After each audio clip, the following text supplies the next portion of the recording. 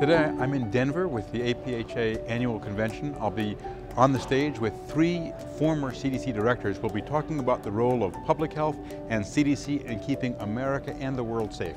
I'll be reviewing what's happened over the past 7 to 8 years, where we've made real progress with better information, better action in this country and abroad, better integration between healthcare and public health, and real health impact, reducing the number of smokers, reducing teen pregnancy, making hospitals and healthcare safer. But we have much more to do. We have to rebuild the public health infrastructure in this country, including laboratories, staffing, data systems.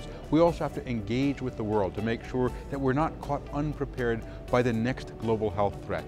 I had the opportunity to serve as director of the CDC from 1993 to 1998, and I would trade nothing for that experience. This is a really critical agency.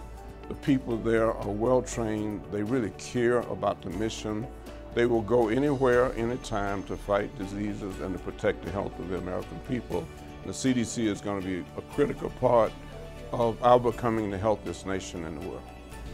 I think CDC is a national treasure and a global good, but its strengths include its linkages to strong local and state health departments and all the other people who play an important role in public health. So CDC is terrific, but one of the things that make it terrific is its partnerships and its relationships with the whole fabric of public health. CDC is an incredibly powerful force of public health, but it's only as strong as its connections to our state and local health partners and the whole diaspora of entities in the NGO and other communities that really get the work done at the local level. Public health is on the front lines and is critically important. In order to remain relevant and effective, we have to adapt. And that's critically important. To do that, we have to get information, we have to act rapidly, and we have to continuously improve our programs so that we can protect people in this country and around the world.